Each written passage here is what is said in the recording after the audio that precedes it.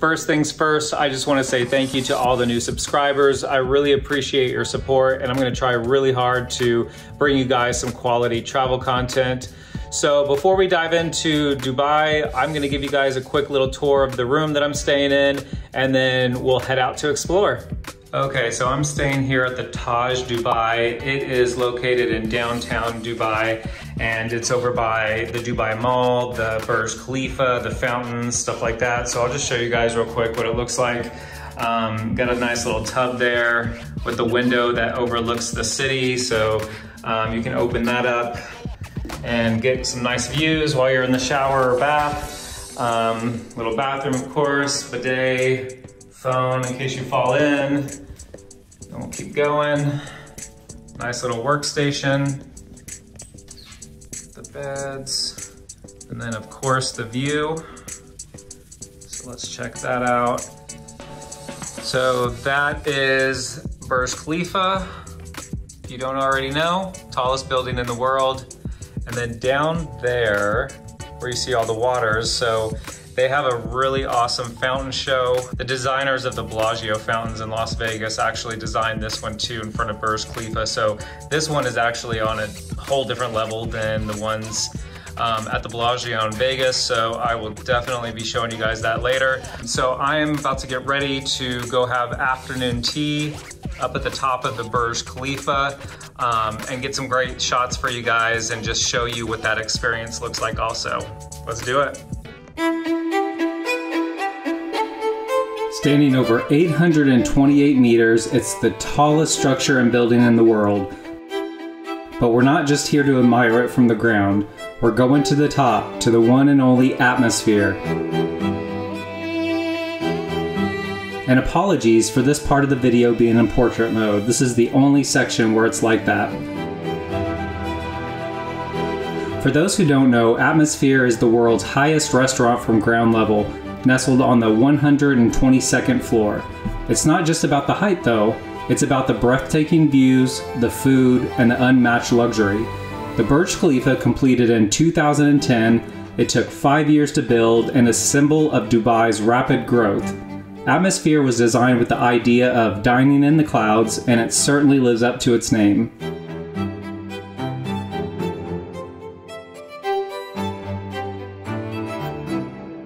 Now I'm heading toward an experience that's uniquely Dubai and has been creating quite a buzz. Welcome to Aya Universe, located in the Wafi City Mall.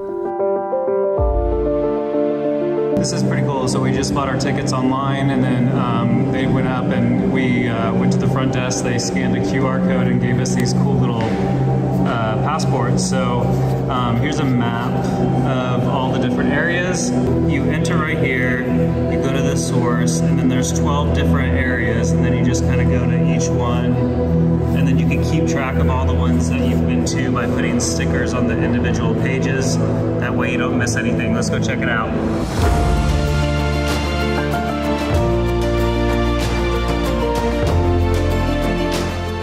Aya is where the past, present, and future come together, where Emirati tradition meets the modern world. It features 12 zones spread across 40,000 square feet. This immersive experience promises to take you on a ride through the rich tapestry of Emirati culture, as well as offering a peek into the future of luxury and innovation.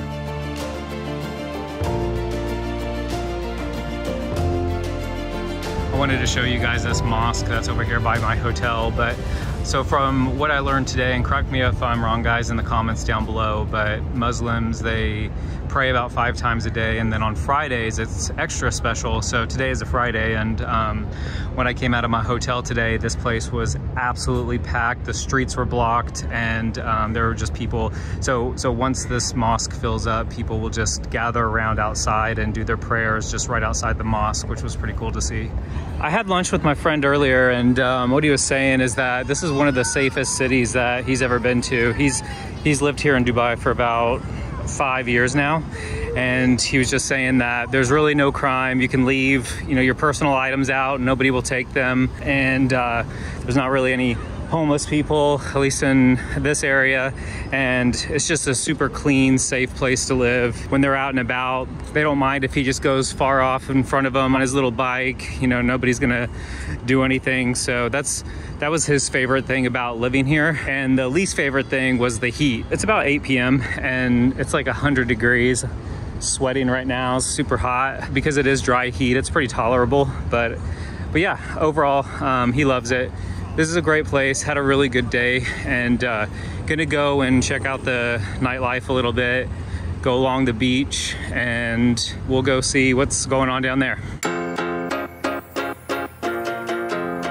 Now I'm bringing you one of Dubai's most loved locations, the vibrant Jumeirah Beach residence, also known as JBR Beach. Situated in Dubai's bustling Marina district, JBR Beach is a beautiful blend of urban sophistication and beachside fun. This place is buzzing with energy and activities, filled with culinary delights along the walk. There's something for everyone. And if you're into water sports, JBR Beach won't disappoint. From paddleboarding to jet skiing, there's plenty to keep your adrenaline pumping. So I got my hotel downtown near Burj Khalifa and Dubai Mall, but I definitely wouldn't recommend that. There's really nothing else there besides that. When I come back to Dubai, I definitely want to stay in JBR. I would highly suggest staying here just because there's just way more to do.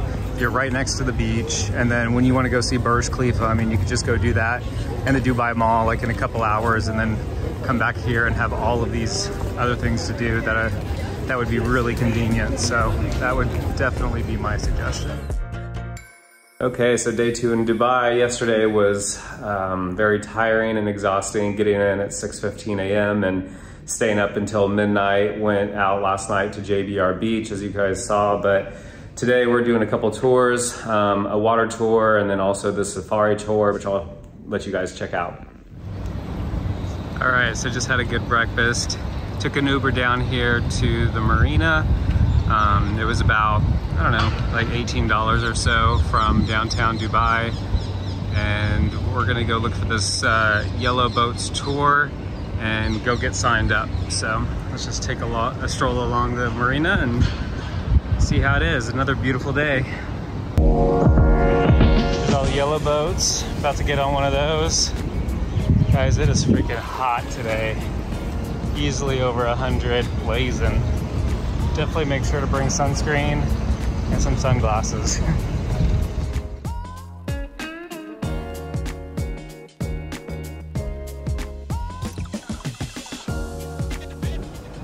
So here in the Marina, you can take this zip line that starts from this building right here. Hopefully you can see the wire.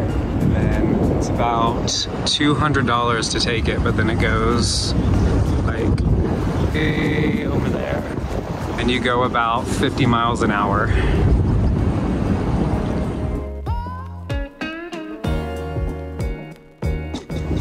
So this building that you see right here is called the Address.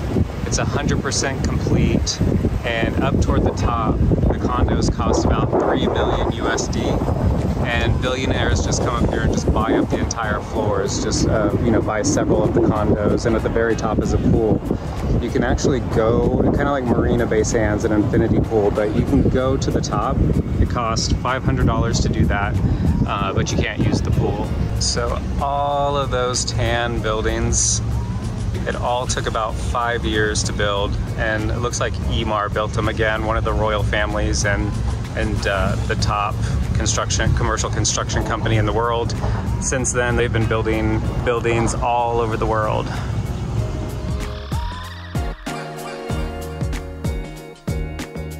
The Atlantis Hotel is a 5-star hotel that opened in 2008 and sits on an artificial beach. It has 1,544 rooms, including 2 underwater suites, an underwater restaurant, one of the world's top 10 largest water parks in the world, top 10 world's largest aquariums, and a vertical drop slide called Leap of Faith, where you pass through a tunnel surrounded by sharks on the way down at 60 kilometers per hour. That's one of the world's most luxurious hotels in the world, called Burj Al Arab, which is built on an artificial island also. It's the 3rd tallest hotel in the world and the world's only 7-star hotel. It was designed to mimic the sail of a ship. The helipad held a tennis match between Andre Agassi and Roger Federer, and in a daring stunt, a Red Bull pilot landed his plane on the helipad. So what you're looking at there are the beach villas of the royal family. And on that private beach you see, the royal family lets their pet tigers and jaguars and a couple other exotic animals roam freely along the water.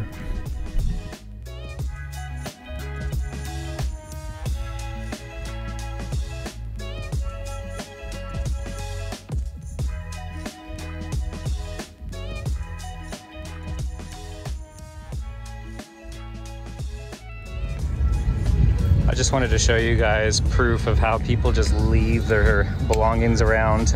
We did it. It is such a cool feeling, just being able to leave your bags and your purses and things like that just as you go out in the water, and just leave them out knowing that they're going to be completely safe. I can't say that I've ever really felt like that in any other city, and it feels really cool.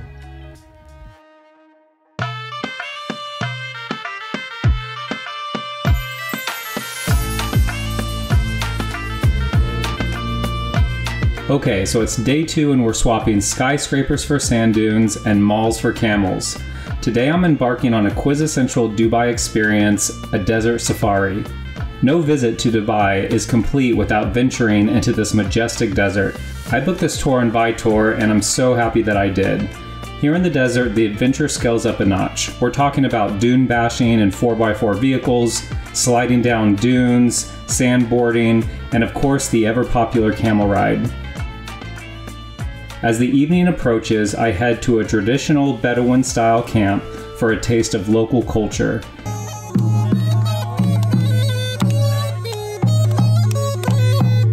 Here we have a delicious barbecue dinner under the stars before being enchanted by a mesmerizing tanora and belly dance performance while smoking traditional hookah. This was the highlight of the trip and something you have to do when you're in Dubai.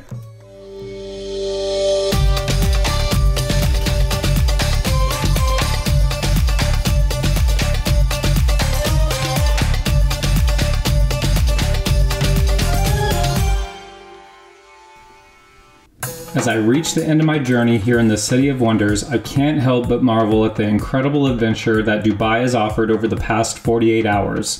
Dubai is a city full of world record breakers, the tallest and biggest everything. 48 hours might not seem enough, but as we've seen, every moment here is a unique adventure. Thanks so much for joining me on this journey, and see you in Nepal.